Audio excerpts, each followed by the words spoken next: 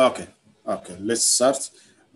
First of all, I would like to welcome all of you in our first coaching seminar online. And also, I would like to welcome Mr. Jalud, General Secretary of IWF. And I would like to thank all the participants in this seminar. And also, I would like to welcome our lecturers today, Dr. Chuba from Botswana. Welcome, sir. And also Dr. Kyle. Welcome, Mr. Kyle. And think we should start directly our seminar today under title Sports Psychology and Weightlifting. So please, the floor now for you. Will start, Mr. Chubais. Okay. Okay. I'll start here. Our seminar today is basically the title is Applied Sports Psychology for Weightlifting Coaches. I've asked Dr. Tube to be involved with this. We met back in 2015 at the African Games when I was with the Ghana weightlifting team in Brazzaville, Congo, and it was a chance meeting. We were eating lunch, and he was sitting across from me, and we started to talk. And I always enjoyed sports psychology. Took a few classes, and so I was really excited to meet him. And we've been in contact ever since. We met up again at the Commonwealth Games, and we talked even from day one about getting him involved and doing something with weightlifting and working on something together. So we finally were able to do that. So today, finally. So Dr. Tube is a professor at the University of Botswana. He's a senior lecturer. He has published, presented many publications and presentations. He received his doctorate at Michigan State University, and he deals with both exercise and sports psychology. Actually, there's a difference. Generally, exercise psychology deals more with how exercise can help the mind. So it goes in that direction. But our focus more today, and even though we may touch on that, is how we can use psychology to better help coaches in working with their athletes. So that's our main goal today, is that coaches can go away from this seminar with some skills that they may be able to utilize to enhance the well-being and the performance of the athletes they coach. So I'm going to let Dr. Tube just get started here. Okay, thank you, Kyle, for the kind and nice introduction. I'm going to share my screen so that I believe you can see my screen. Kyle, can you see the screen? I can. Yeah, I got it. It looked good there. Okay, good. Thank you.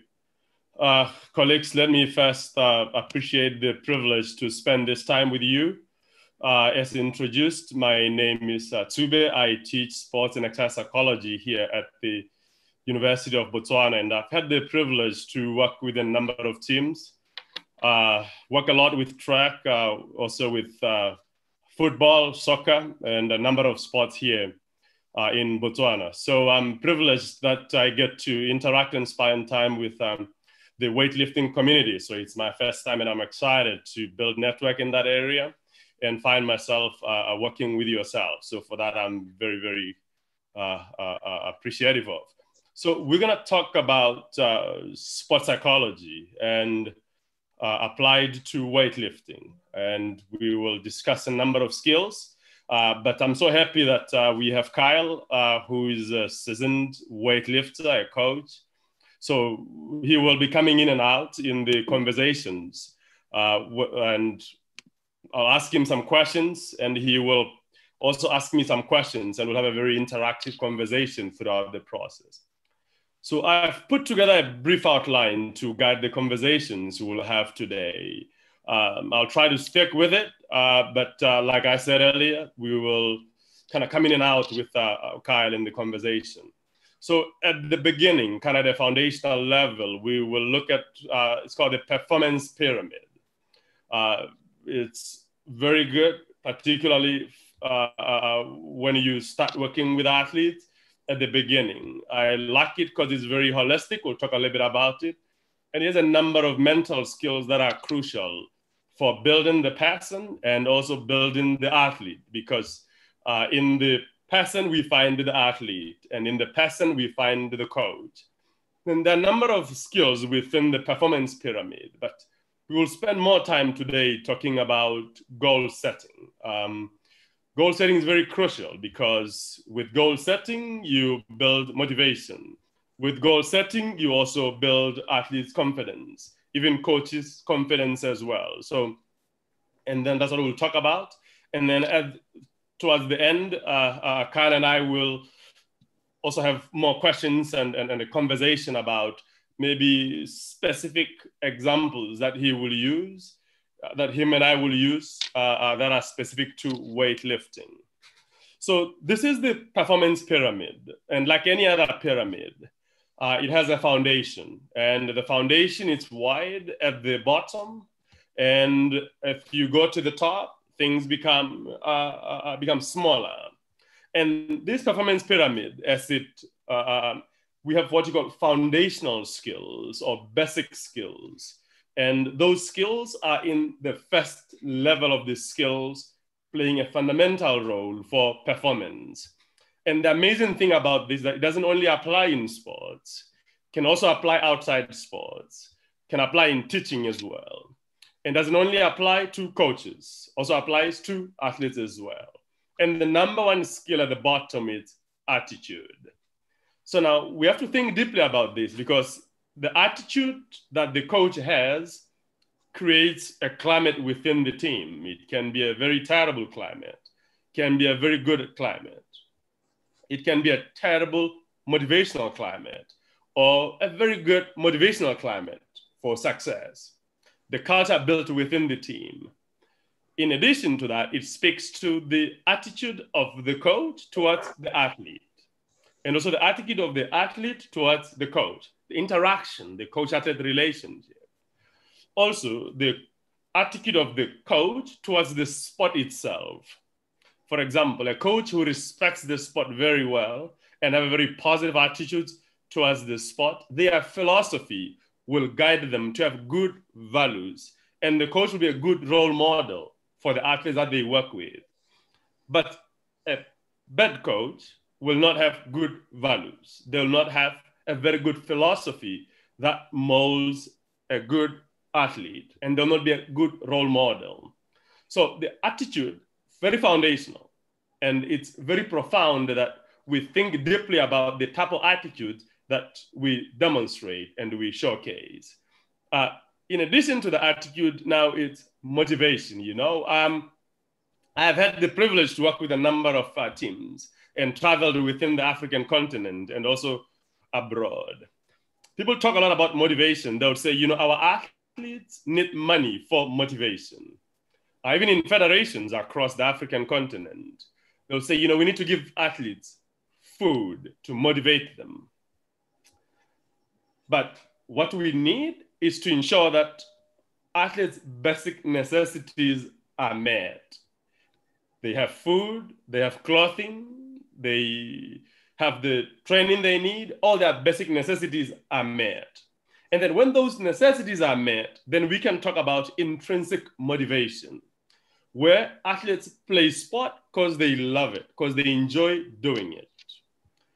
Because a lot of times we tend to associate, and I understand very well there is an intrinsic factor. But for the most part, our athletes, when they boycott at the games or when they choose not to compete, it's because the basic necessities are not met. But now, when we have a conversation about motivation from an academic sense, it's defined as direction and intensity of effort. Direction and intensity of effort. So we're talking about effort. Now we have to pause and say, okay, where is your effort at? For example, if you are the coach and you love weightlifting a lot, you will move towards weightlifting. So you will be attracted to weightlifting activities and a lot of things that are to do with weightlifting. But if you're not motivated towards weightlifting, you will not be moving towards it. You'll move away from it. Your behavior, your conduct, your daily activities will not be consistent with the values within weightlifting. So that's the direction aspect of it. Then the second aspect is the intensity aspect of it. These are related. So now the intensity is how much you move towards weightlifting or how much do you move away from weightlifting. For example, a lot of athletes all over the world, some are more motivated than others. Some, if training is at 4:30, they will be there 3:30. Some will come late. And when they're supposed to engage in activities, some will put minimal effort. But coaches and athletes who are very motivated, they put maximal effort. Now, we need to be motivated to do very well. For example, research shows that athletes who are most successful are very motivated towards the task that they execute. In addition to that, we talk about goals and commitment. And we'll talk a lot about goals today. You have to set goals, and I'm very clear. We'll talk a lot more about it. So let me leave it to that time and talk about commitment. You know, sport is very different because people strive and work so hard to reach the top and work so hard to remain at the top. And it comes with sacrifices. For example, student athletes, sometimes they decide I'm going to pause school and focus on sports. Well, I'm trying to balance the two and struggle with the two. So it takes deep commitment from the athlete as well as from the coach. But if the athlete senses that the coach is not as committed, then the athlete will not trust the coach. But if they both show commitment, because their skills are complementary and working well together. In addition to that, now we have people skills. So it's important that we understand the people around us and develop social competence.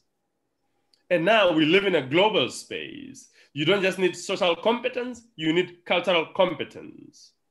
For example, how things are done in Botswana may not be the same as they're done in Egypt or the United States or another part of the world.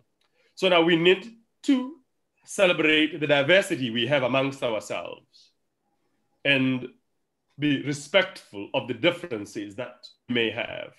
For example, if you look at the African continent, we have a lot of coaches who come in. And now we have to learn the other person's culture and they learn our culture as well. For example, a couple of weeks ago, I had a conversation with a coach about the use of muti in sports. The use of muti or juju, whatever terminology or area or what you may want to call it. For example, if you ask an African, they may say, oh, that's great to use. And I think we need to use it. But someone from a different culture may not understand the need to use it or not use it and what it means to that particular person. So there's need for a very good cultural competence on both individuals. And it's a conversation that the coach and the athlete needs to have. And it takes really good trust for both of them to have that conversation. So now those are the basic skills at a foundational level. And then when we move up to what you call preparatory skills, there could be a number of skills, of course, but these are the two that we're going to have a conversation about in the pyramid. It's self-talk, talking to yourself. And there are two types, or three types, if you like. The first one is called instructional self-talk. Instructional self-talk. So it's important for coaches to teach their athletes that they can have athletes instruct themselves on executing specific skills in their sport. For example, if you need to raise your elbow in the task you're doing, you'd instruct yourself that raise your elbow to the level it's supposed to be at. Lower your shoulders. So you give yourself an instruction about what you want to execute. Then the second part is motivational self-talk. Motivational self-talk. So motivational talk is very crucial, and it's giving yourself positive feedback about yourself, like I got this. Motivating yourself through statements of affirmation that I am talented, I got this, I can be successful at it. But now, this doesn't only apply to athletes, also applies to coaches. A lot of times, coaches spend a lot of time trying to build athletes' self-talk, confidence, and do little about themselves. That's why, for example, it's important for the coach to have high efficacy on this for the skills and strategies that they have. Because if the athlete senses that the coach is not confident on the skills that they have themselves, then the athlete will not even have confidence in themselves. So the coach will also develop positive self-talk on the skills that they have about coaching. That, yeah, I can produce a world champion. You know, one of my friends is a really good coach at a global level. And we have these conversations all the time. You know, so when he started working with some top athletes, he didn't believe that he was skilled enough, that it was him who can produce a world champion. And doing positive self-talk and believing, having good efficacy that he can execute and produce that top athlete. And he trusts the skills and the strategies that he has. So in addition to those, we have what you got negative self-talk. It's when the athlete or the coach says negative things about themselves, really irrational thoughts. Like, I never do well with this task. I'm never good at this. I never reach the path. So that's a negative statement that you don't want your athlete to be giving to themselves. Then the sixth skill, mental imagery. So imagery, it's, of course, when you work with kids, they may think it was daydreaming. But we're talking about here mental images that the athlete creates. In some cases, these mental images have never occurred before in real life. For example, I could be a weightlifter and going up to the Olympic Games. And then I create the images of my performance. And it's my first time there. I'm creating image in my brain, and that has not occurred before. Or I could recreate an image that actually occurred in real life. Let's say I performed really well at the last African Games or World Championships. And I felt really great about the previous performance. And then I keep playing that in my mind of how I performed the skills and executed the task the way that I did. So one, you create something has not occurred in your brain. And then you can recreate something that actually occurred. So now, imagery can be complex, particularly for younger athletes and athletes who have not used it before. Because of two things. The vividness of the image. When you talk about vividness, it's incorporating all the senses. For example, if you need to hear something, hear it, feel something, feel it, touch it, touch it. Then the other part is control. How much control? Because when you are engaging in imagery session, it's mental possession. So you are activating your thoughts towards the task that you are imagining. So when you are doing that, you need to start the task, go all the way to the end of it. So now, you need to start and be in control throughout so that there are no other thoughts coming in, all the way from the start to the end. So those are the two primary skills for preparatory skills. Then now, the last level, which is performance skills. You know, a lot of times from experience, you find that that's where most people spend a lot of their time, in level 3 skills or performance skills. So the first in the performance skill is managing anxiety management, and feeling butterflies in your stomach before you compete, or when you think about the competition. So I'm going to talk about this way. There's a concept that a friend of mine uses a lot. We call it the temperature. And we feel a certain way when the temperature is at a certain point. For example, when it's very hot, we take off our jackets because it's very hot. And when it's cold, you put on a warm jacket because it's very cold. You feel a certain way. The same thing applies with competition. When you perform really well, really great, you feel a certain way. And when you don't perform very, very well, you also feel a certain way. So now, to the coaches, it's very important for you as the coach to try your best to understand your athlete and fully understand him when he's performing very well, and also when he's not performing well. Because when you know how he feels when he performs well, then you can try by all means to always mimic that environment and bring him to how he feels that way.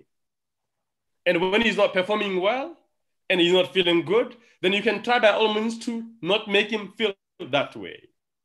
And there are a couple of things you can do about that. First, you can develop a routine. You can develop a routine. Competition for practice, as well as for competition. When you develop a routine, for example, let me speak about the one for competition. What time does your athlete go to bed to get enough rest before competition? A lot of times, athletes at the competition, the following day, they are exhausted because the previous night, they went to bed super late because they were thinking about the competition. But if you have a good routine, they know that they go to bed at 8 p.m. Before the competition, they get a good night's sleep. Then the following morning, what do? They shower. After the shower, what do they do next? All the way until to the competition. When they get dressed for competition, what's the routine like? Do they just put on their clothes? But they have to attach symbols to how they dress. Putting on your shoes, you start with your left or start with your right. Follow the routine all the way to the competition time. Be clear. How much time, when do you warm up? And how much time do you give between your warm-up and the time you compete? You follow the routine very well to the point when you're in the call room and it's time to perform. And if you follow the routine, then your body gets used to it. And when it's time to perform, your body is activated enough to perform. And in your routine, you'll include your self-talk and other mental skills crucial for it. But if you don't have a good routine, then your body doesn't know when it needs to do what. So another thing I want to talk about with managing anxiety is feeling butterflies in your stomach. So there are two ways that you can interpret the butterflies. One is as facilitative. Butterflies in your stomach, interpret them as facilitative. That the butterflies facilitate your performance. Facilitate your performance. Sometimes the interpretation can be debilitative. If it's debilitative, then it's anxiety. The athlete gets a sense of worry, discomfort. Then they start shaking. Their palms are sweating. Now, if you're the coach, you need to see that pretty fast. But you can only see that pretty fast if you fully understand the athlete. And they're getting palms wet, they may need to use the bathroom more often. And you listen to them very well, they'll start giving negative self-talk. And they'll start saying, I don't think I'm ready. I don't feel good. Or they'll start justifying why they'll not perform very well. But now it's important now, the language you use as the coach in a space like that. Because if the athlete says, oh, I'm not very good, you don't want to say, oh, you're as nervous as crazy. You don't want to do that. You don't want to say that. And you don't want to say anything that will further make the athlete anxious. The idea is to calm him down. Also because for the most part, during competition, there's a lot of pressure and there's a lot of anxiety. So now it's very important to calm athletes down and help them rest and calm down. Then managing our emotions. Emotions play a key role in sports. Both good emotions like excitement, joy, or sadness, grief, and pain. For example, an athlete could perform really well at the first round and be completely excited and overexcited. And then that affects the next performance, the next round. And because they performed well at the first round, then they get so much excited and then they change the whole plan and fail to stick to the plan. Or sometimes they don't perform very well and then they become sad and have a lot of guilt and lose their confidence. But it's just one match or one competition that they just had. And this should not define their entire performance. Then the top of the skills is concentration. A very interesting concept and very crucial in sports. And during the performance, as the games continue, athletes compete, they get fatigued. And it affects their concentration level. And that's where it's most critical. So now, what I want to talk about here most profoundly is that what coaches normally say to athletes about concentration or about focus or about be attentive. They will say, focus. But if you say focus, that's incomplete. Focus on what? So now, concentration and attention can take a number of directions. It can be internal. Focus on something internal, like your thoughts. And if it's internal, it's something within yourself. Like when a coach is planning the strategies for the athlete, he's having an internal attention. So all the thoughts are internal. But it can move from internal to external. From internal to external. So if it's external, the person, the athlete or the coach could be looking at maybe the weight in front of them. So they are attentive to the weights. That's where their attention is at. Moving from internal to external. So it's important for the athlete and the coach to know where their attention is at all times. Is it internal or is it external? Before the competition, the athlete could be thinking a lot. Very, very internal. Trying to plan the game and that put them a lot of under pressure. It's okay for you to have a conversation with them so that they don't think a lot about the competition. Internal to external.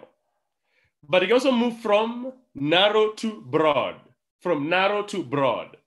So narrow in this case means one or within a specific locality, like specific area. Or broad, where it's multiple. You could be attentive to one or multiple. So it's important at all the time where your attention should be at. For example, for you to do very well in weightlifting when you are lifting the weight, where should your attention be? Internal or external? Focusing on one thing or multiple things. So it's very important for the coach to always reflect on such. So I'm going to pause here and let Kyle speak a little bit about the performance pyramid, and then we will transition to goal setting.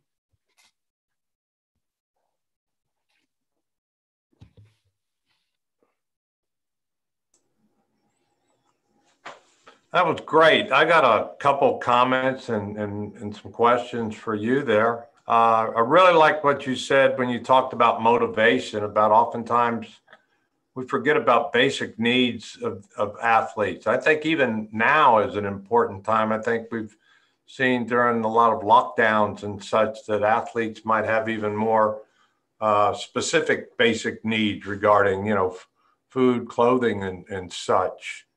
And Yeah. one thing I know that oftentimes a quality of a good coach is one that's a caring coach, one that cares about their athletes, that outside of competition, it's not always about how much weight can you lift, how many lifts can you make in weightlifting, but it's, do you have something to eat? Do you have clothes? How is your family? How are you doing in school, or how is your job? And I know coaches that have had a big influence on me, both that I played for and that I've worked under as coaches were coaches like that. And athletes can see if the coach is sincere also, not just saying, hey, how you doing today, but truly care. And then actions to make sure that the basic needs are taken care of. Because, if you don't have some of those basic needs, then you're not going to be motivated to do sports or to train or perform. So that's a very good point. I like that you brought that up there. So I had another, wanted to ask you about people skills. Do you think that people skills are something that either you have or you don't have? Can you, what are your thoughts on that as far as, somebody says, so-and-so's got good people skills, and, is that just their personality, or, what are your thoughts on whether those people skills can be developed? Yeah, it's a little bit of both. They certainly can be developed. People have to be deliberate about it.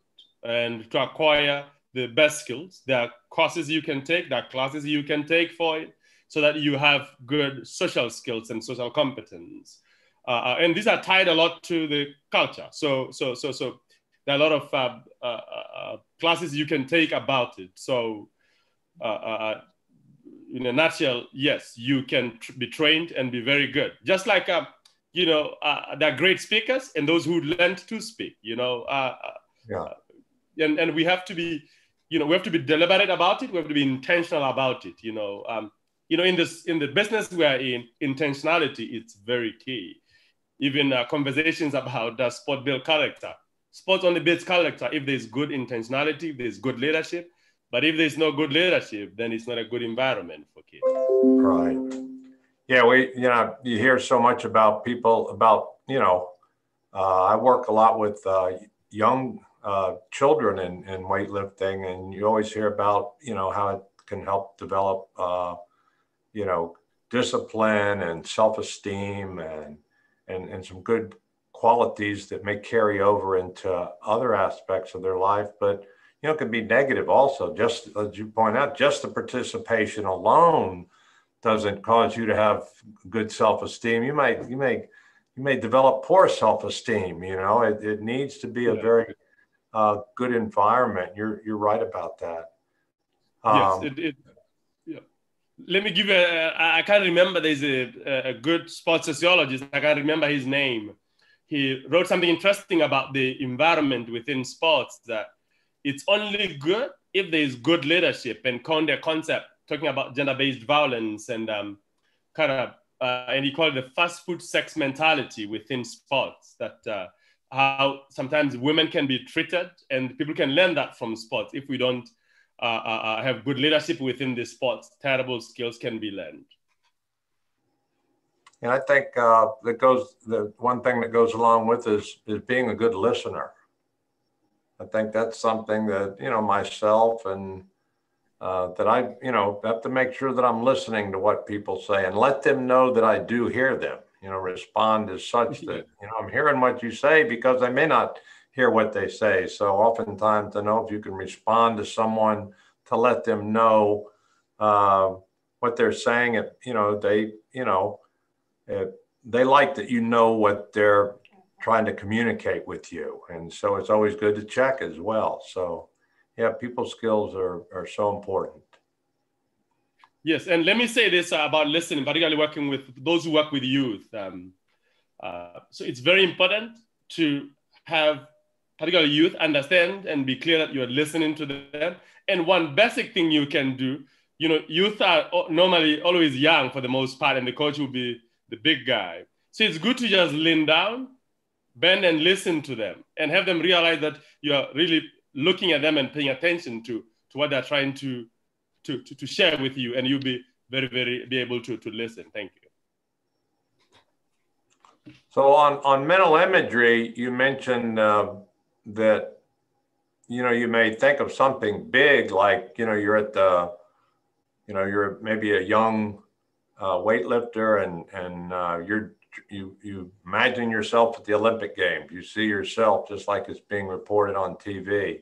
And, but I think you mentioned also it's good to be like in real time, like imagine yourself at a local event, or I guess even in training, think about, I've worked with athletes who, are going to have a big day the next day. Maybe it's not even snatch and clean and jerk, but they're going to try to get a personal record, personal best in the squat. And I encourage them to start thinking about it that night, and, so I think I agree with you that you got to think of it at different levels. It's okay to have those dreams. And I think you'll talk about that more when we talk about goal setting. It's great to have those big dreams, but sometimes you need to you need to deal with those, smaller events as far as your imagery.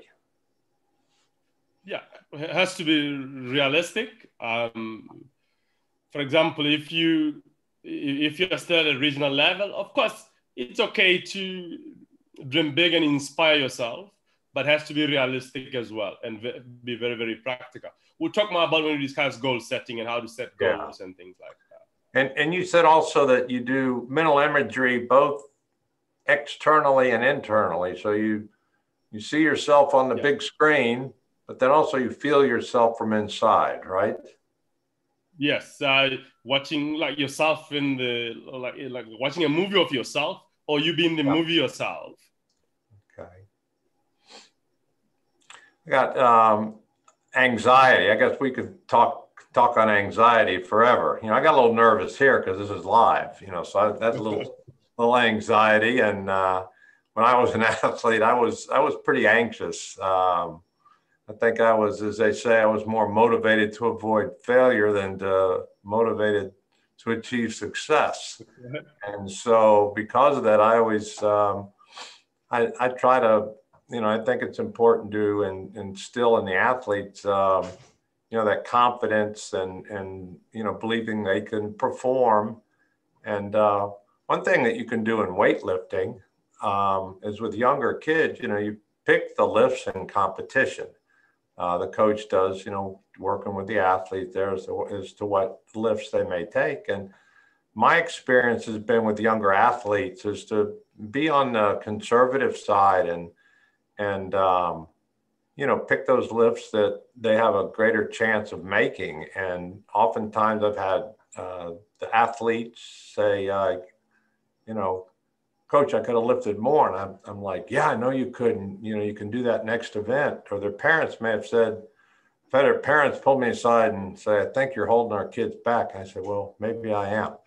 So, I think it's important as a young athlete to do things to ensure success. Even in training, we're good at keeping records on not just how much someone can snatch and clean and jerk, but how much they can do for the squat for 5 reps, or how much they can do in a, push press for 3 reps or whatever. And that builds, I think, you can go back and talk to the athlete, and that builds up some confidence there. And I think the more confidence they have, the less anxiety they, exhibit during competitions. What are your thoughts on that?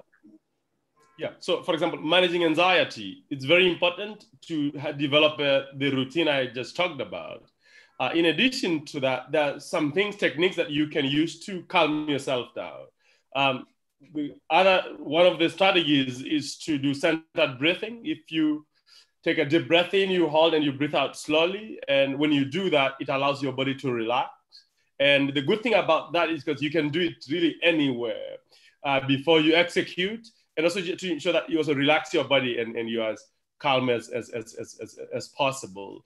Also doing positive self-talk that, I can calm my body down. I can do this. I can be very successful at what I do. It allows you to calm your body down and also try to interpret the butterflies as going to help me be successful. But also one thing that you talked about deciding what weight to start with, it's very important because if the athlete feels it's too high, then it raises up anxiety for the athlete. So it's important for the coach and the athlete to agree on where they're going to start at. Because like you said, Kyle, there could be athletes who their motive is to avoid failure. So the idea is not to be successful for them, but to ensure that they're not ridiculed or made fun of to have failed.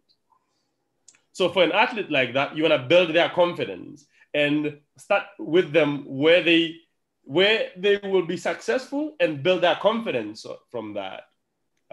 But also context can be very crucial here because, for example, we know actually research shows that there could be athletes in Africa who don't have a lot of autonomy and will just, for the most part, do what the coach wants them to do. So if you're in an environment like that, it's important that you try to build athletes' autonomy as well so that they can be free to share their thoughts and tell you what they feel they will be comfortable at. Let me give you an example. When I was an athlete, we traveled to some games in Thailand and we had a high jumper in the team. And he started at a way higher height that he went and dropped 3 bars. And that's the only thing he had gone there to do.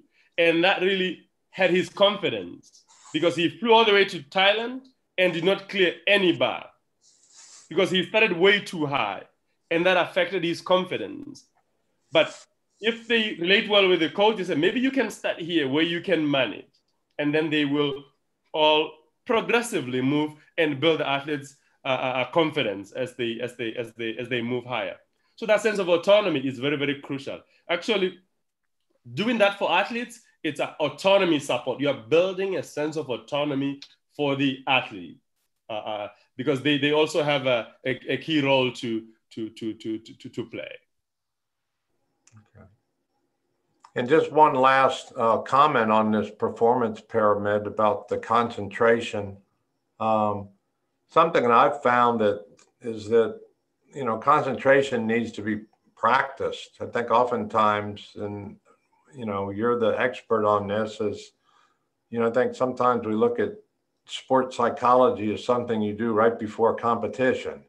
And, you throw it in at the end there. Let's throw this in the mix rather than, I think it needs to be, performed, from day one. I tell the kids, I ask them a question. I said, what's the most important repetition in a set? And they'll always say the first one, the last one. I say, no, it's the one you're doing right now. It's that one, the one that you should focus on each and every repetition. So, do you think that it needs to be practiced or, throughout? Yes, all mental skills need to be practiced throughout, and including concentration. And there are really good ways because as the athletes let me say that they're out competing. So now they need to know what they're concentrating on, where their attention is at. For example, if they're out trying to lift weight, but they're thinking about spectators, then their attention is away. So they need to block the spectators and have a tunnel vision and focus on what they need to focus on. There are many ways of teaching that if you're the coach or the sports psychologist. You could deliberately distract them during practice. And they're trying to focus, and then you're trying to deliberately distract them. So they learn to block that and focus on what they're trying to focus on, which is very crucial. What we used to do with a tennis player, we would connect a hose pipe and they'll try to serve. And then you hit them with a hose pipe and they're trying to concentrate on serving while they're trying to block the water hitting them and learn how to block that. There are a number of techniques that you can use. For example, there's a simple concentration grid developed where you can learn how to concentrate by looking at specific numbers in the concentration grid. You can do that when there's a lot of silence or when there's a lot of noise. And when there's a lot of noise, you try to block out the noise and focus on looking for what you need to look at. So there are a number of strategies that one can use to learn how to focus on relevant cues. That's what you need to focus on. Okay, thank you. I want to mention, I see in the chat, we're starting to get some questions. So what we'll probably do, I think, Dr. Tube, is wait towards the end there. We'll keep the questions and we'll cover those. So I'll let you go ahead and finish up, go on to goal setting there, and then we'll get to the questions there that we see in the chat room. Okay. Okay.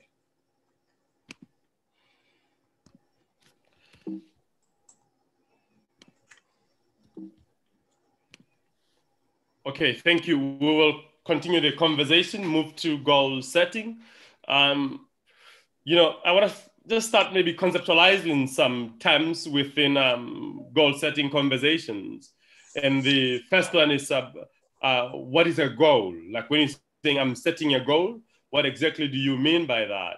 And it's a specific standard or accomplishment that one strives to attain.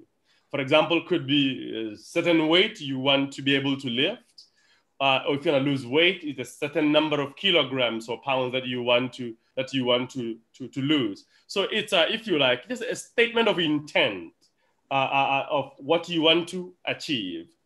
But now, when you talk about goal mapping, it's different. It's now you changing your behavior so that you can meet the goal that you want to meet. For example, a systematic approach to acting. So now what you do should be different from when you had not set the goal before, and thinking in purposeful ways. So now your thoughts now are deliberate towards achieving the goal you want to achieve. If you want to win an Olympic medal, you don't think and behave like someone who doesn't want to win an Olympic medal. It means you develop a routine. It means you engage in demanding physical training, mental training, you change your nutrition, you change a lot of things, you change completely your lifestyle. So now, because of the goal that you want to achieve, you act different, you do things different to meet the demands of the goal that you want to achieve, to achieve specific accomplishment and personal fulfillment. For example, if a country wants to win 10 medals at the Olympic Games, they need to do things different than a country that doesn't want to win those medals at the Olympic Games. For example, you want to win 10 Olympic medals, you need to look, okay, what do I need to do that? What resources do I need for that? Rather than setting a goal and failing to provide resources for it. And also, I'm going to deviate a little bit because I was talking about goal setting here, particularly in sports, because we deal with this all the time.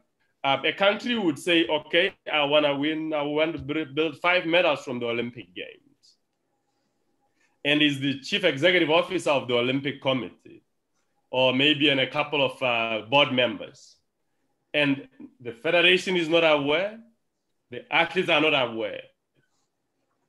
But if you want to set a proper goal for success, you put everyone in one room. All key stakeholders in the same room. And then what do we want to achieve at the next Olympic Games? We think you want to win 5 gold medals. Where do those medals come from? And what do we need to get there? And everyone is part of the goal development at a national level. But if 3 people or 5 people formulate that on their own, and the coaches are not aware, and everyone is not aware, then athletes won't own up to the task. They don't feel it's part of them. Or if we drop it down to maybe a club level, if you want to achieve certain accomplishment at a club level, everyone at a club level should be part of the goal development. From the cleaner, from the person who brings food, from the security guard, everyone within the club should be part of it.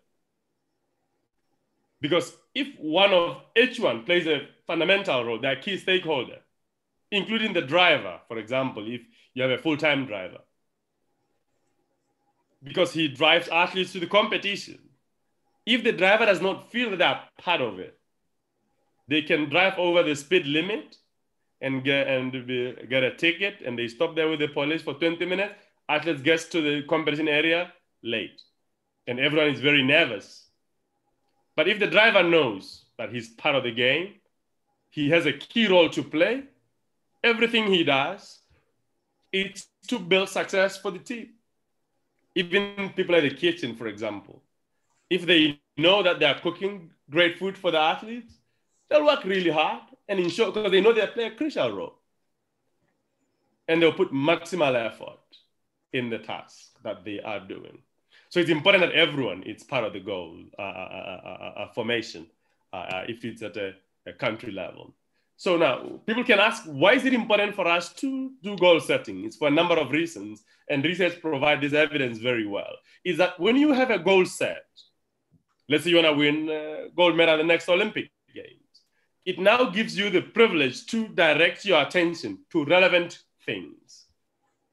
Sometimes not everything is relevant to priority things towards your athletic success, like what to eat, what to train for, how to train, and all the necessities for that. Also, it allows you to increase the effort you expand towards the task, because you know that you need to achieve a certain standard. And now to achieve that standard, your effort needs to match that so that you can achieve the standard you want to achieve. And also to be more resilient and be more persistent over time towards the task. You fail, you put more effort in it, and you're more persistent in it so that you can be successful over time in the task. And then you can come up with strategies, goal achievement strategies for success, and develop those strategies so that you can be successful at it. And also, these strategies is not only strategy for the competition, even for practice. What do you do during practice? And building it up all the way to competition. So it's very, very important, particularly for those reasons. It allows you to be more persistent, put more effort, and put attention towards what is relevant and crucial for the task. And there are different types of goals. We have what you call subjective goals, which are really general statements of intent that I want to win I want to reach a podium finish at the Olympic Games. So it's not clear which Olympic Games. Just a general statement of intent. So it's very important when we'll talk more about this. And I know this is probably a global phenomenon. At the end of the year, people think about new goals, and then they have what's called New Year resolution. Like I want to save $10,000, so I want to lose 10 kilograms, or whatever the case may be. But they don't do anything to meet the goal. They come with a general statement of intent, and they don't do anything to meet it. For example, there was, I want to save $10,000.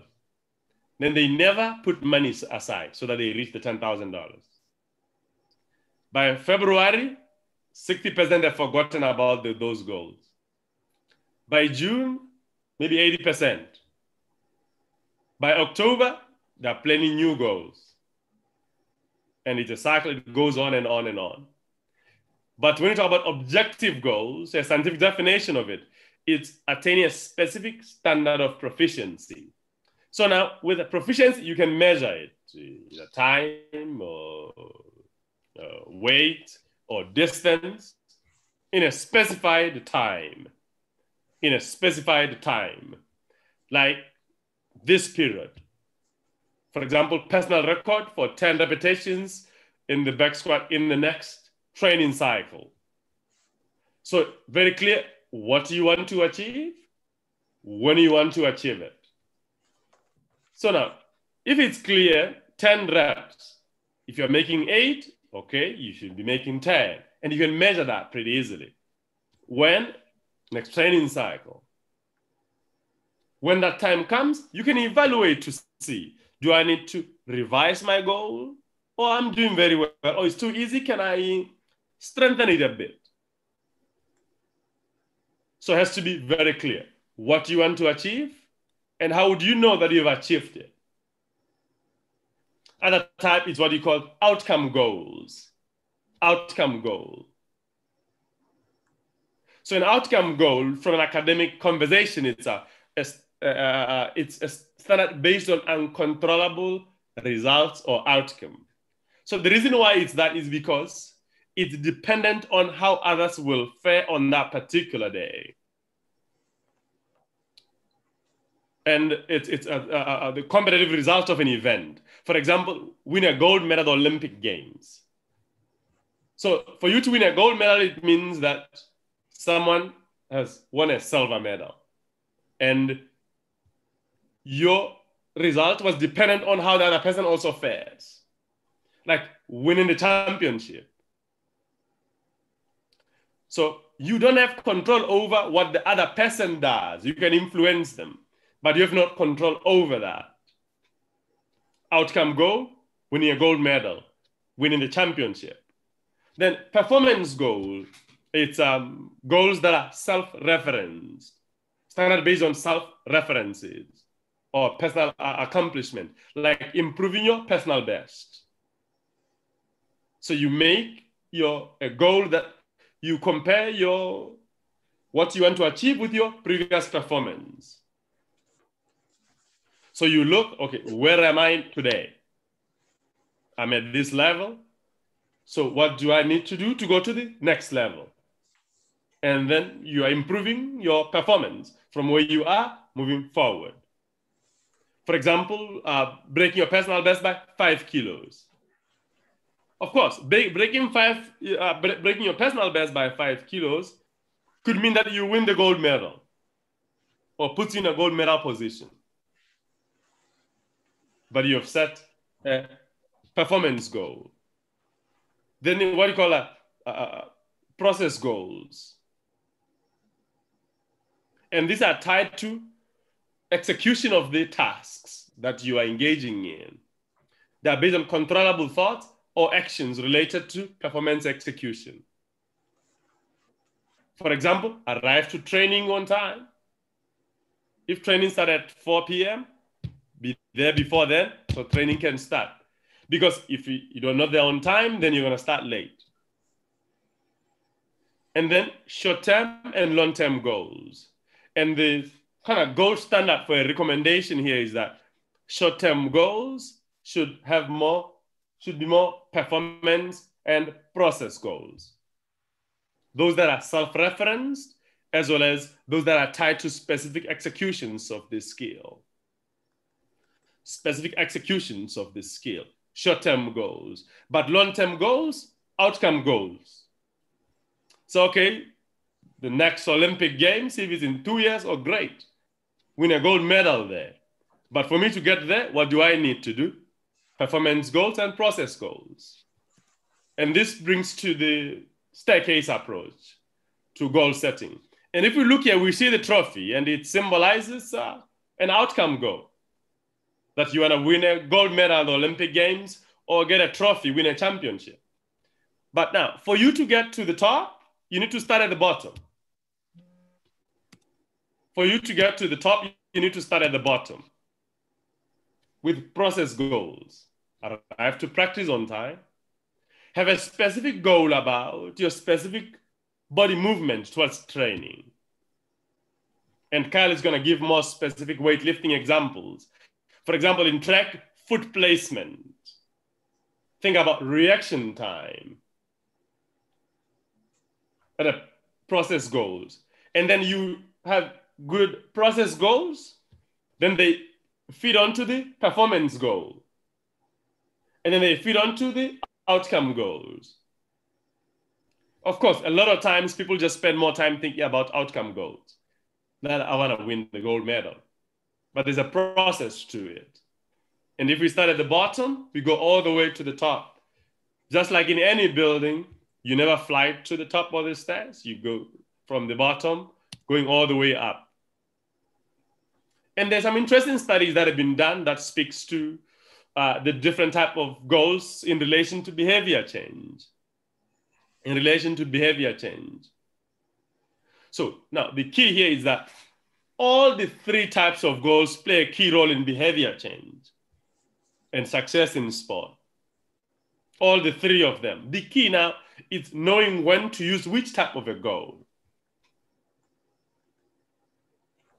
Not focusing all the attention on outcome goals, but using a combination of them, as the example provided earlier that I've used in the staircase approach.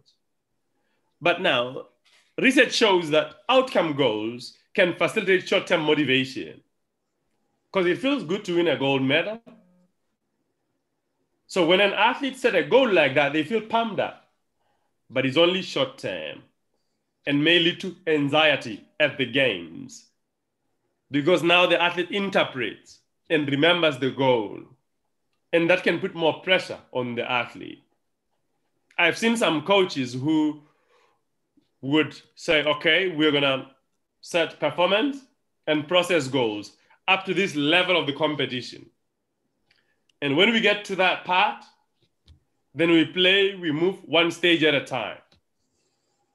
One stage at a time until you are in a medal position. So the key is knowing which goal applies when. So I think this is pretty standard about SMART goals that are specific, which is what is it that you want to achieve? Do you want to break your personal best? By how much? What is that you want to achieve? And then measurable. So you're able to measure it and evaluate it. If it's time, yeah, we can tell that, okay, or kilos, it was supposed to be 9, now it's 2. So you can be able to measure that. But goals should be aggressive, should be challenging, not the most simple, but something that you can achieve, but also challenging you so that you can apply yourself. Also, but achievable. And then reward, you succeed a little bit. It's okay to rejoice and celebrate and give us a positive feedback for it. But now, it's great if the feedback enhances your achievement of the goal. And this happens a lot at the games, particularly after the games. The athlete has won a gold medal, then they go on a drinking spree, and then something happens, they get injured or something. And they're trying to celebrate so much. But it's great that you realize, oh, okay, I've done so well, and then you do something to enhance your goal. And it has to be clear when you want to achieve your goal, by when.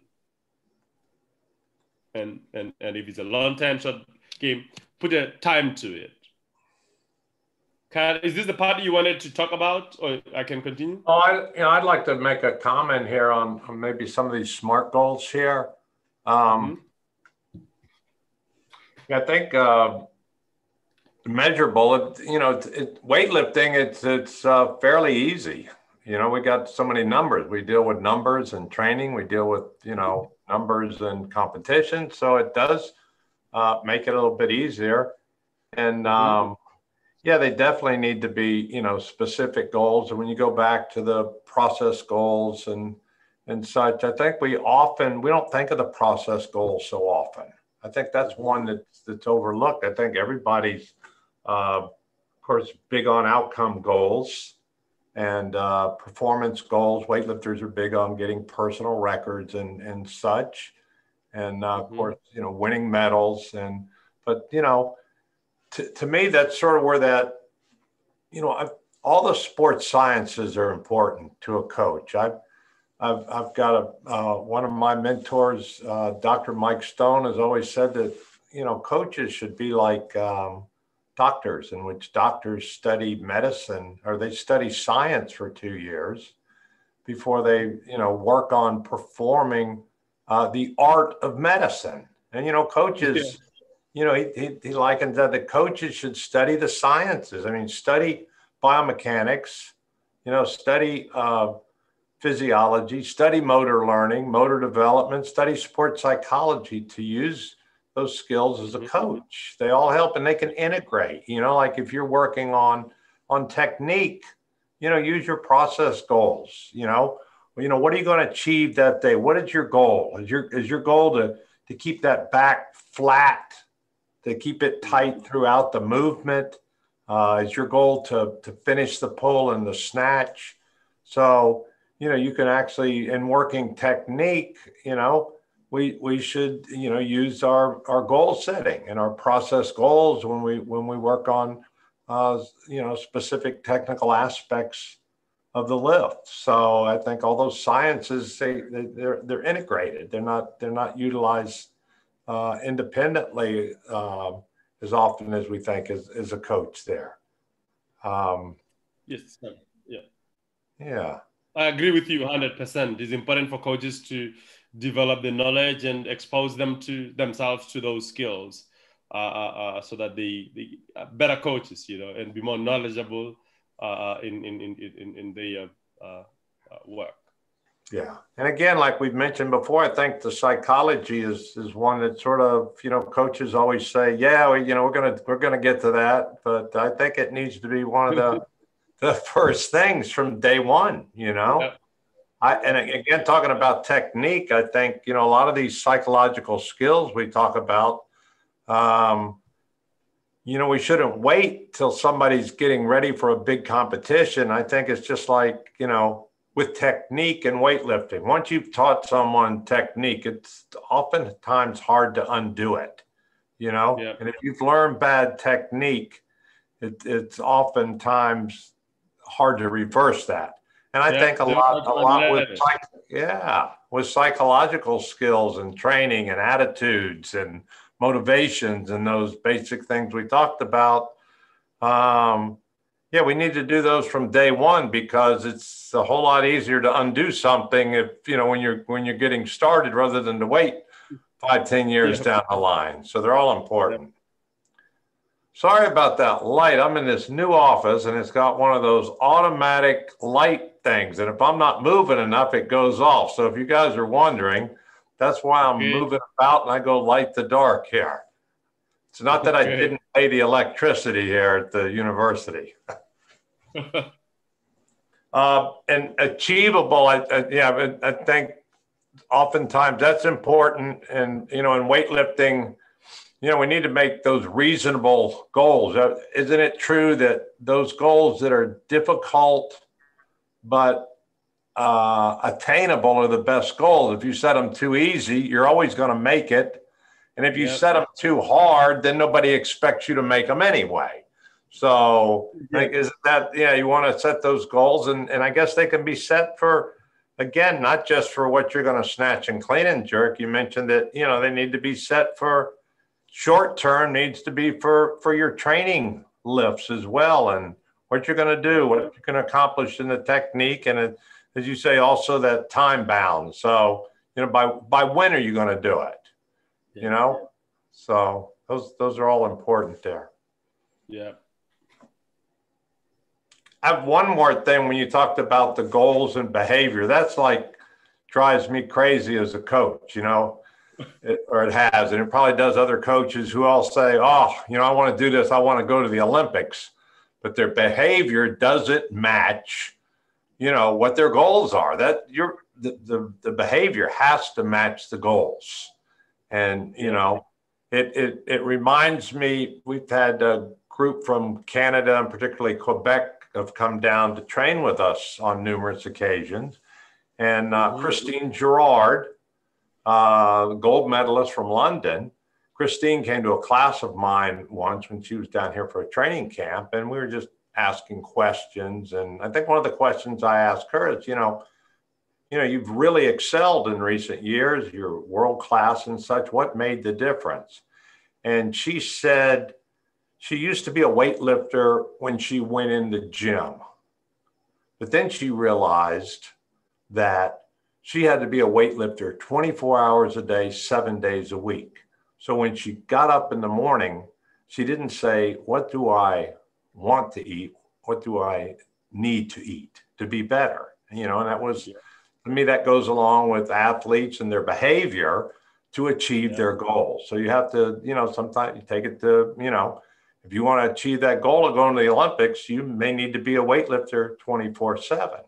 I can deal with athletes who say, hey, I just want to go to this local event and get a total.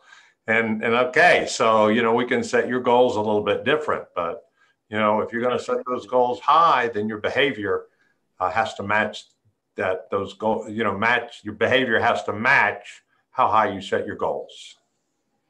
Yes, and I agree with you 100%. And it speaks to the character of the athlete and the behavior, and also the character of the coach and the behavior that they show. You know, there's a difference between good and great athletes. You know, good athletes, yeah, they can win a medal, but great athletes, their character speaks to the sport that they're in 24 hours. Yeah. And they achieve great things. Even applies with coaches, you know, great coaches, the character speaks volumes.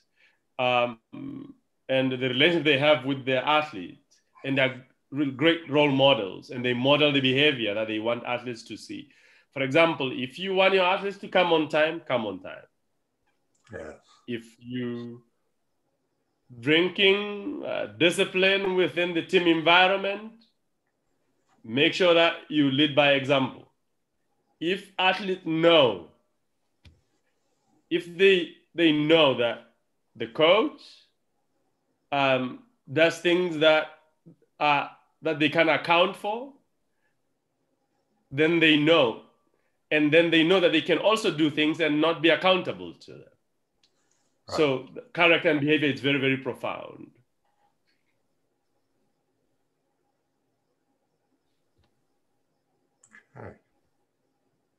Okay, do I move to the next slide? Carl, yeah. Are you done with the question? Thank you. Yes, thank you.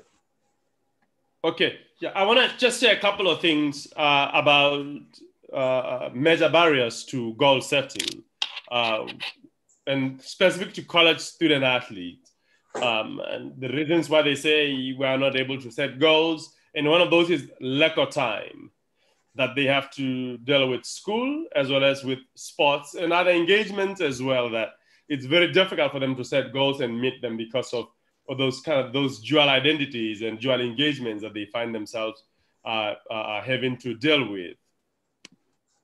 But in addition to that, they worry a lot about stress, that engaging in a number of activities puts a lot of stress, and they may not maybe have the resources and the capacity to execute all that they are supposed to engage in. Also fatigue, as well as academic pressure and social relations that they have to maintain as they engage in sports and other engagements. But also, you know, I've seen some work here that speaks specific to Africa, since we have the focus here it's for Africa, where student athletes don't have the luxury of tutoring that's supposed to be given if you're a student athlete, and all the other support services that student athletes may need in Africa, and that makes it very difficult for them. And it's important, if you're the coach, to realize these pressures that your athlete is dealing with, that they're trying to balance school and sport, they're trying to, you know, meet all these other factors that they're trying to deal with, and try to support them in the process so that they don't find themselves alone. I know, Carl, you wanted to speak to some of these. Yeah, lack of, you know, time management is a great thing for athletes to do. I mean, to get actively involved in time management, do a little course on how to manage your time, because, you know, we talk about stress, and a major stressor is lack of time. And we know that, you know, if we talk about overtraining, and again, we get to that mind-body relationship, that overtraining can be a result of too much stress. And much of that stress is psychological stress. things like mismanaged time and you talk about social relationships and academic pressure and all those things. Anything you can do to manage your time and you can reduce a lot of stress. And even other stress management techniques are good for athletes, different types of relaxation, yoga, whatever it takes. We know athletes are different, people are different, and different things can help people deal with stress. But oftentimes, dealing with those things there to try to reduce your stress and particularly time management, those things are very important there. Yeah, that's very crucial. Also, managing your time, and I'm glad you said that. But the other thing about student athletes is that because you're a student, you develop a student identity, and you spend a lot of time with your student peers. In addition to that, you are an athlete, and you develop an athletic identity, and also have to spend time with your athletes' friends. Then sometimes student athletes tend to look what's more enjoyable between the two. If the sport is enjoyable and they're good friends in sports, they spend a lot of time in sports and undermine the other part. Then they don't do well in the classroom. And then they go to the classroom, then they get a D. Then people say, oh, they're not academically sharp. But it's because they never managed that time very well and then didn't do very well in the classroom. And then build a stereotype that they're not academically sharp. But if they balance their time very well and balance their activities very well, can be successful in both and getting all the support that they need to be successful at balancing the two.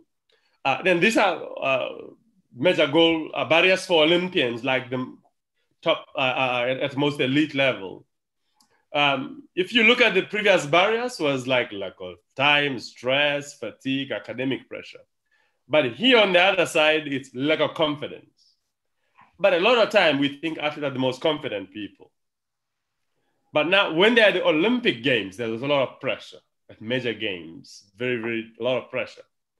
And them interacting with their peers and people at the same level, and they don't have the confidence to set those difficult goals, or lack of goal feedback. And this is very crucial because the athlete sets the goal, you as the coach provide the feedback and constantly evaluate the goal to make sure that the athletes get the feedback that they need for the goal that they have set.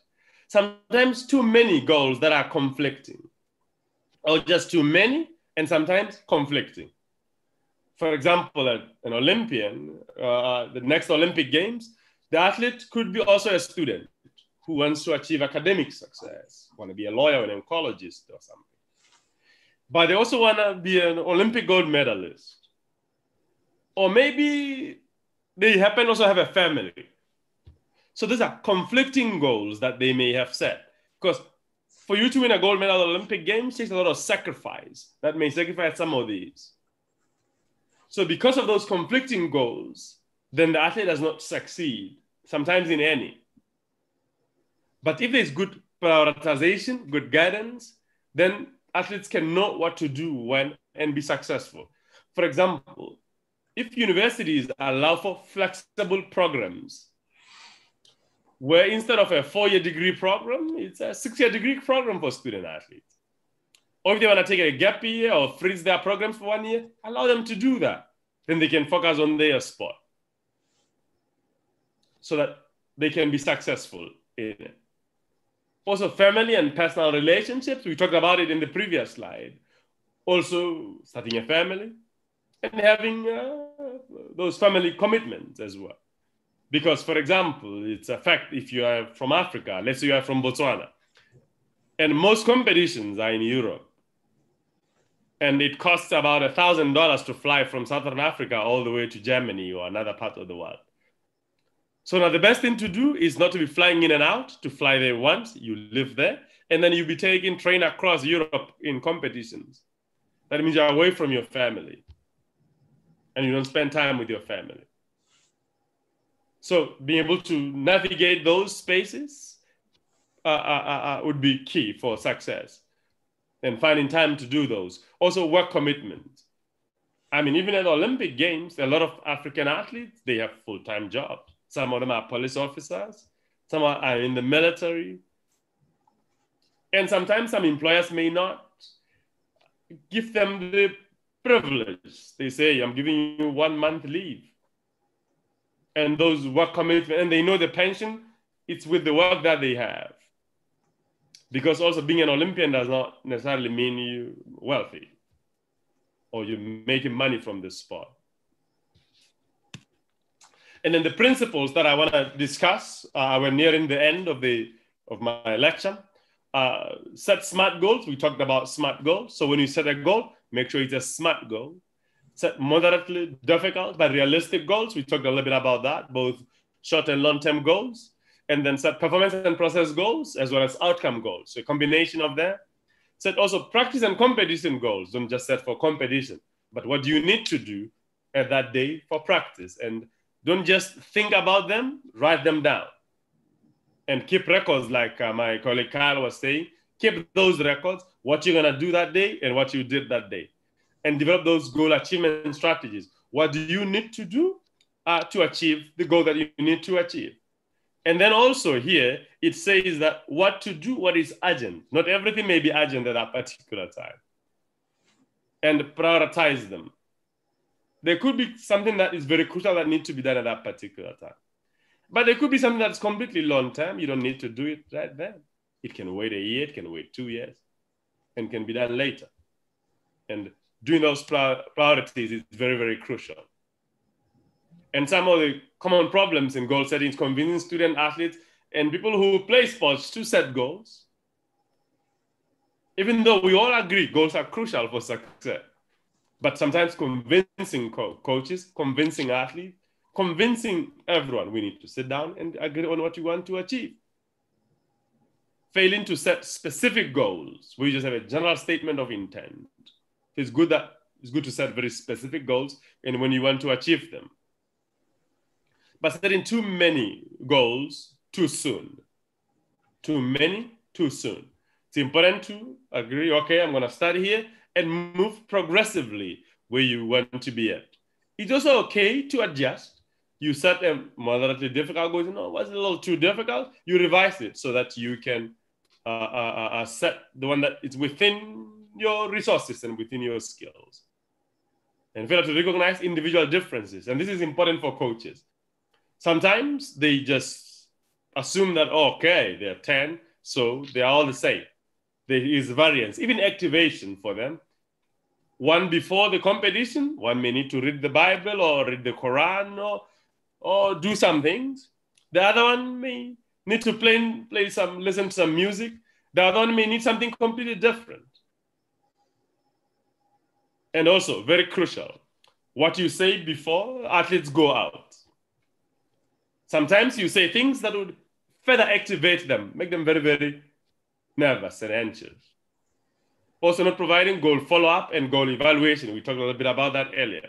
That is important that we follow up on the goal and we also evaluate the goals that we have set. So I've enjoyed every bit of this and I think I'm gonna hand over to my colleague Kyle for questions and comments. So these are my contacts in the screen, tubets@gmail and my cell phone number. And I'm also available on Facebook. You can like my page on Facebook. Thank you. Thank you very much, Dr. Tube. That was great. I want to emphasize, to follow up here, if you have any information, you can contact me through IWF. Some of you out there may have my WhatsApp or email. I'm always willing to share anything I have there. But, please contact Dr. Tube because he's got a wealth of information. And, can't cover everything in sports psychology in a short time. So I think it's good to follow up with things. One thing, though, I want to mention on the goal setting, the last thing is writing things down. It's so important. And it's so easy now. Again, all the athletes and the coaches are on their phones all the time, I like something I saw once. It's got the it's got the cross through the phone. It says phones don't make you any stronger. Cell phones don't get you stronger. So put that phone down once in a while. But they're great for writing down your goals. You know, you can put them on a piece of paper, but you can put them on your phone because you're always looking at them, and look at them all the time. You know, check those goals, and it's good. You know that the coach brings up. You know, I guess meetings on occasions with their athletes to go over those goals. As you put that, you need to follow up and evaluate the goals because they may change. You may need to lower some of your standards. You may need to raise some of your standards. But I think goal setting is one of the most important things in sport because it can influence other type things, like we mentioned, motivation. So by just writing your goals down, achieving your goals, it's going to motivate you more. I think oftentimes if you see you're doing well and such, it may do some things to reduce your anxiety there as well. If you see that improvement, it builds that confidence over time. So I think even with younger athletes up through Olympians, that goal setting should be implemented. With your athletes that you're working with. Yep. Now we've got some questions. I think that Jalud and Mahmoud are not with us anymore, so it's us right here. And I'm going to look at these here and just read these questions. I guess that's the best way. If you have questions, you can just use the chat room. Because I'm seeing that. So here's the first question we had is how do you do psychological counseling within 10 minutes before the competition? What should you do, 10 minutes before the competition? What last minute things that a coach might say? Yeah, I see and thanks for the question to my colleague over there. If you're the sports psychologist, for the most part, you'd have done a lot of things prior to that 10 minutes. And now it's key what you say in that 10 minutes, because you could build or break the athlete, because the athlete could be with a lot of anxiety. So if the athletes need to be calmed down, then you can give them positive statements that would calm them down, because it's very crucial that last 10 minutes. And a lot of times there isn't much you can do in that 10 minutes, but rather than just calm them down and give them some positive affirmations, reassure them that they can do well in the task, because it's really right at the tip of it.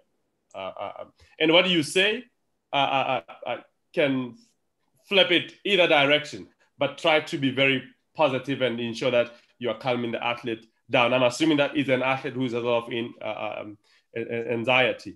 And I like how there's an answer to that question from another colleague, that it's all about the routine. If you build the routine very well, 10 minutes before, the athlete is probably doing positive self-talk. It's probably getting tuned in and focusing on relevant cues. Okay, thank you. Let's see the next question here. Yeah, I'd make a comment about that. Maybe related, it's a little bit different, but coaching cues. I know cues are important. I think this is your area that I think cues should be minimized as you get closer to the actual performance, because sometimes you get the athletes thinking about everything, and that should have been attended to in the training before a lot of that. Yeah. Okay. Next question.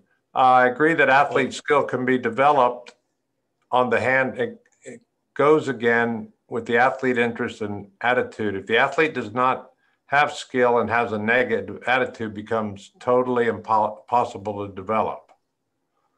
So we're talking about development of attitude. Yeah. What are your thoughts on that? I don't know about the impossible.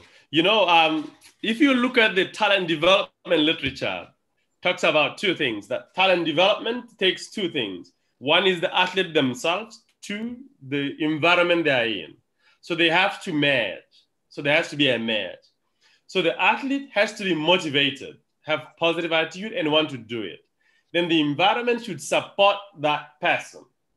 But if there's a mismatch, for example, if the athlete is very motivated and the environment is not good, then the athlete may not achieve the goals. If the environment is very good and the athlete is not motivated enough, then there's a mismatch.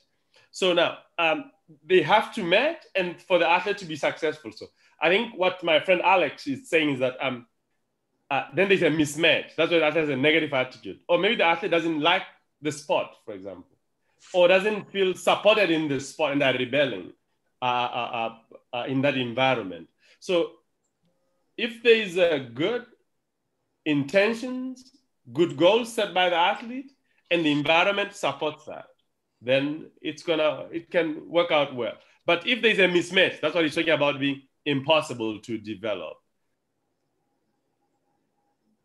Okay, thank you. Then the other question is why is it that some athletes perform better in the gym than at the competition? Yes, so the reason for that sometimes because athletes in the gym, they're in a very familiar environment, and in the competition is an unfamiliar environment.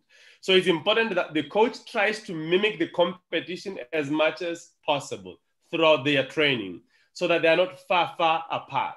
And the athlete, it feels the same way or near the same way.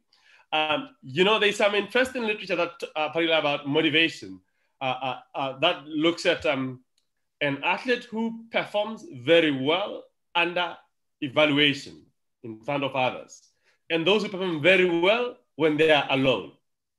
So now, if you are the coach and you understand your athlete very well, you know that, oh, this one does really well in the gym and struggles outside, or they are unable to manage the stage very well. And then you build them slowly so that they also understand that they can block out any distraction that could be coming from the competition space. So mimicking it and trying to build athletes to perform very well in that. Then the next question also, I think it's a comment, talked about cultural background.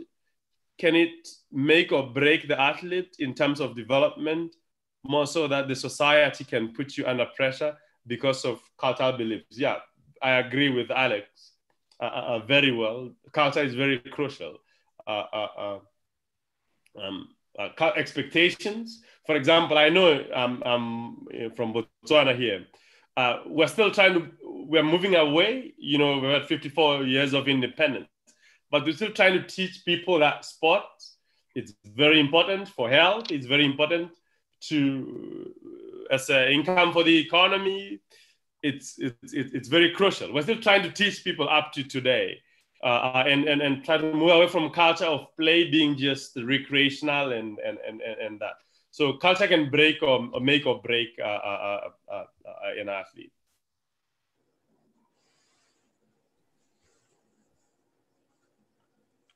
There's another one here. You have elaborating more about mental imagery and how to implicate it in the movements itself.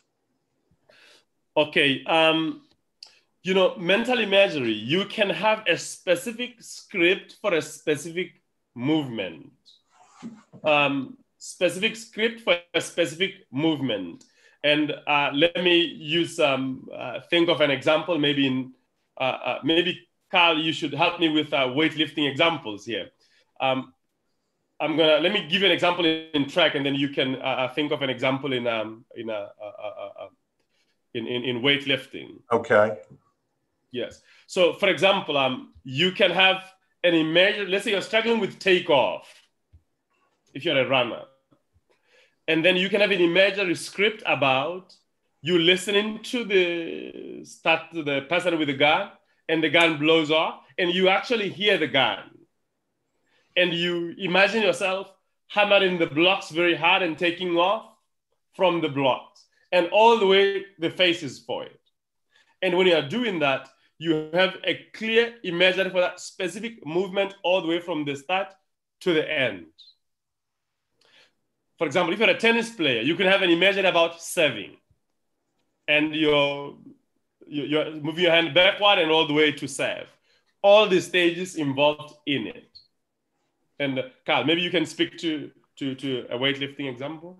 Yeah, like, you know, some weightlifters tend to get excited. They rush the lift, and they may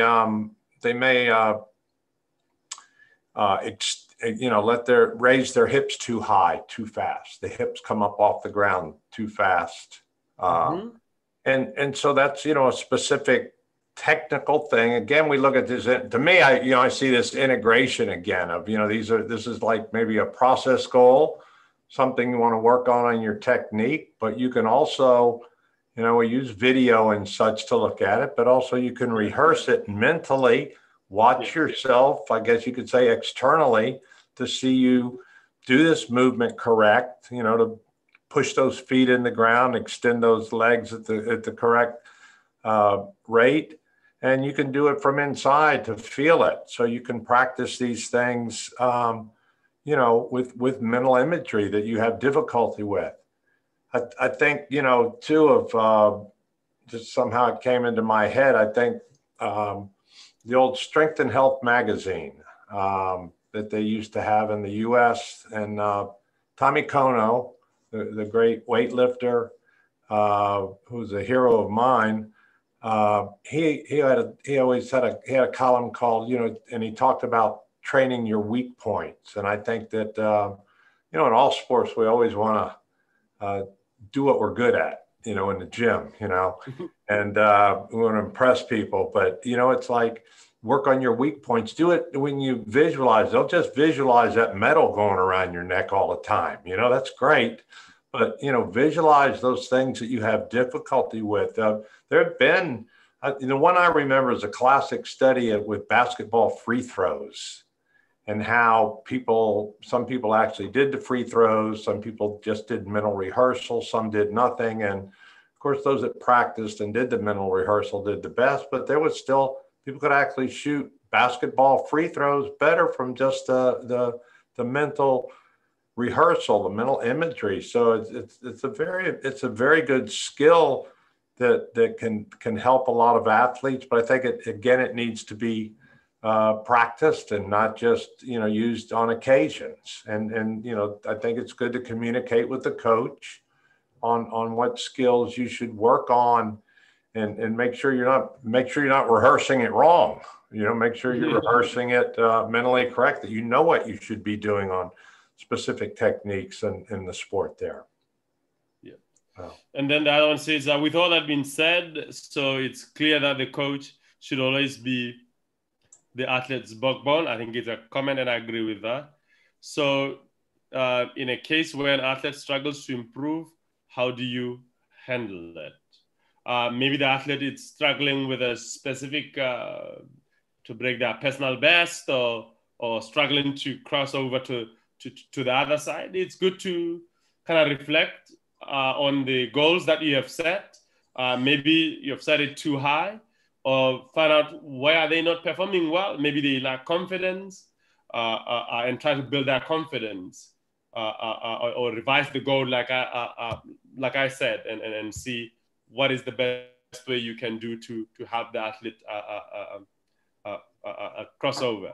Sometimes it's okay to take a break and reflect and focus on other things and then come back to it, you know. There are many ways you can go about it. I think that was the last question, Kyle. Some of these. We got a couple more here, I think. Okay. What should a coach do to an athlete who is very good at training and performs bad during competitions? He always panics on the day of competition. So somewhat related to Dr. Duploy's question there about the, you know, being the guy that the lifter, the guy or girl that performs better at the gym than on the platform in the competition there. So always panicking on the day of competition. So what could we do here? Yes. So we have to establish why does the athlete panic during the competition. And like I said, maybe the practice is very different from the competition environment. And why does the athlete panic? Do they lack confidence? Do they panic a lot because they focus more on the outcome than the process itself? Because some athletes interpret performance or success through the gold medal or the result. And the reason why they're panicking a lot and nervous a lot is because the only way they understand achievement is through a gold medal, which is ego-oriented. But success can also be mastery, focusing and improving yourself and mastering the task. So it's important we establish, why does the athlete perform really good in practice, but competition, they don't do as well, and they're failing to translate from practice to competition. And sometimes it's also because they're very comfortable during practice. And the strategy that the coaches uses, it's unable to transfer them to competition. So we have to establish why it happened in that way. And I have worked with athletes like that, where they do well during competition, during practice, and during competition, they don't crack it. And some athletes only crack small games, small competitions. And like major games, there's a lot of pressure. And like world championships, there's a lot of pressure. Olympic games, there's a lot of pressure.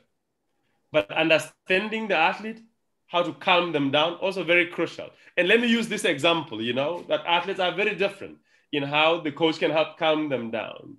For example, if you look at Usain Bolt as a runner, Usain Bolt, if you go back and watch his 2013 World Championships, I think was in Moscow, it was raining. And before the blocks, he was asking for an umbrella from the audience. If you look at the face of each and every athlete, there was very tense. But for him, it was very smiling and very comical, if you like. And immediately the starter said, on your marks, he flips immediately and focuses on what he's supposed to focus on. But if you take another athlete like Michael Phelps, if he's before the blocks, he's going to be very focused, extremely, and methodical, if you like, cerebral, if you like. But two different athletes executed completely different.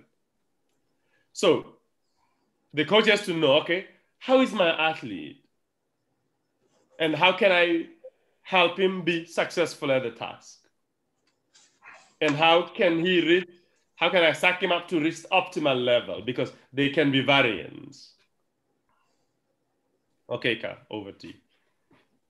Yeah, and just to add a little to that, like we've said before, I think we need to think long-term development with the athletes. And again, in competitions with younger kids, we may not take as many risks on the lifts, and we may want to make sure that they're, making more lifts and building that confidence over time. So, if they're making all 6 of their lifts and local events and youth events, and as they get, as they get older and they progress to higher level competitions, they've had so much success on the platform.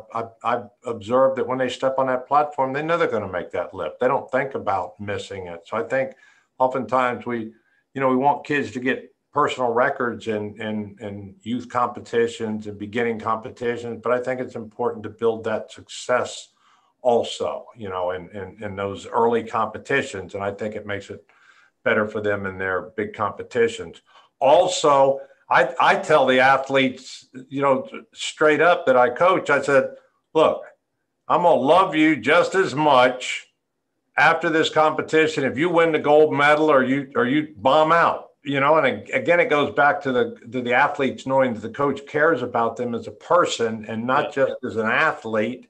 That, I stress that, hey, you're going to be, the same person to me, regardless of your performance. And I think that takes a lot of the pressure off the athletes to know that, my coach is not going to be, upset. Of course, he wants me to perform well, he wants me to do my very best, but I try to take the pressure off the athletes there and with them, with my expectations there.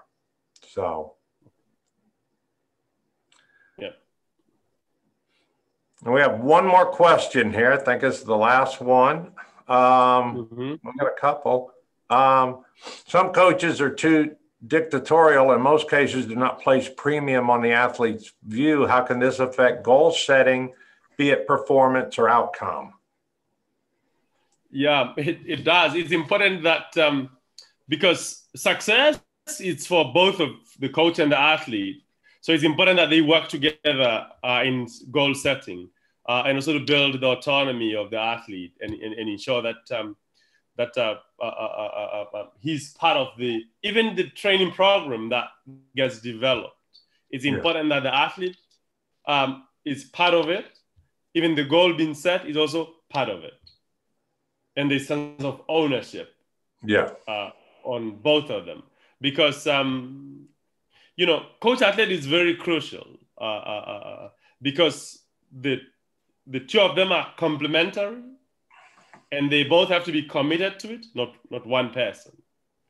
And if the athlete has a sense that the coach just gives me things to do and they don't listen to me, then the athlete is not going to put maximal effort and they're not going to be motivated and they may rebel.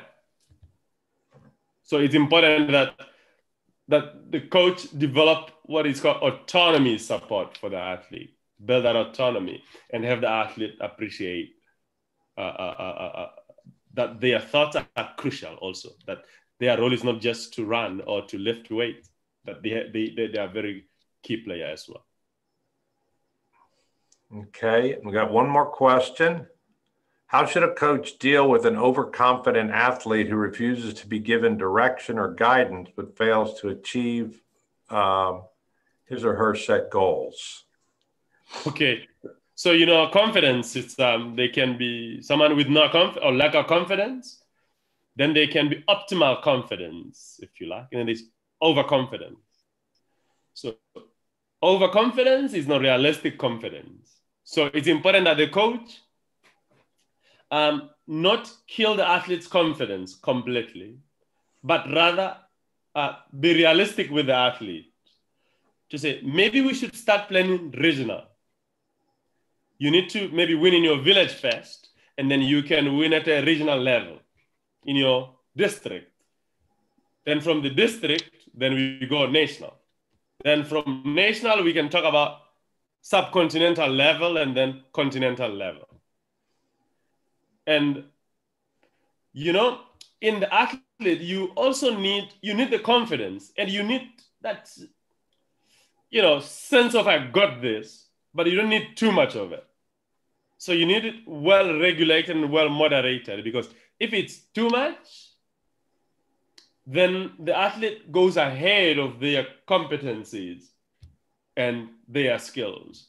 So the best thing to do is to go back to the goal and say, okay, the last time this is where you have performed. And what do you think we can do moving to the next? Where else? If it was at a district level, maybe then we can think about competing in the nationals.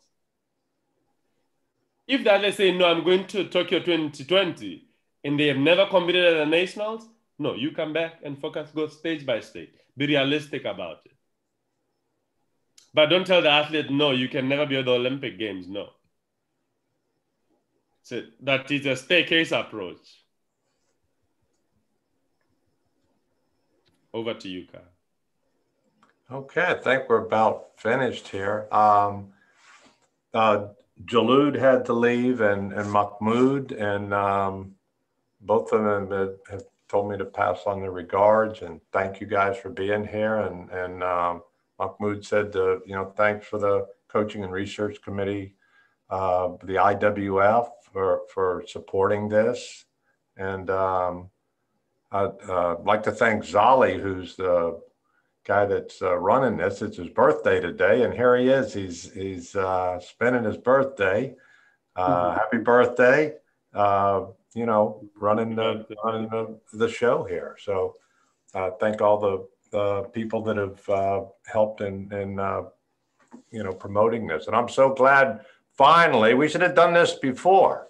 So I thank you so much for your time, and hope we do some more things together here regarding weightlifting. Thanks a lot. I'm privileged to have spent the Thanks. time with everyone. Thank you. And thank all you guys for participating in this. I know it's different times, you know, different time zones and such. It's real early in the morning for some and late for others. So each and every one of you, thank you so much for participating. Thank you.